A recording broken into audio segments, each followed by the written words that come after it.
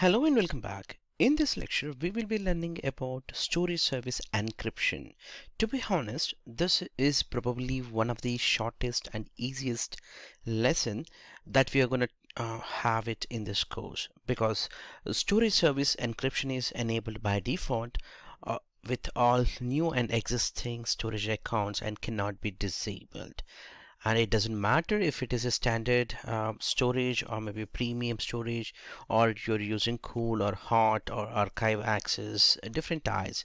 So it doesn't matter, it actually encrypts all the data. The only thing we can relay is to choose whether we want to encrypt at Microsoft to handle it by default, or you want to handle with your own encryption key with the help of Azure Storage KeyVault service. So that's what we can choose. So let's jump into the portal and go back to any of the storage account.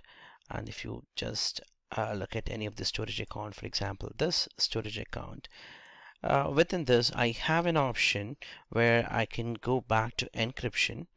Within this tab, settings, encryption. So here you have an option, either you want to choose for the Microsoft managed keys or customer managed. So when you talk about the customer managed, you can choose with your own key URI or a key vault service. So here you can choose your subscription, and then you can choose here whatever the subscription, along with that your key vault service, and then choose your secret key.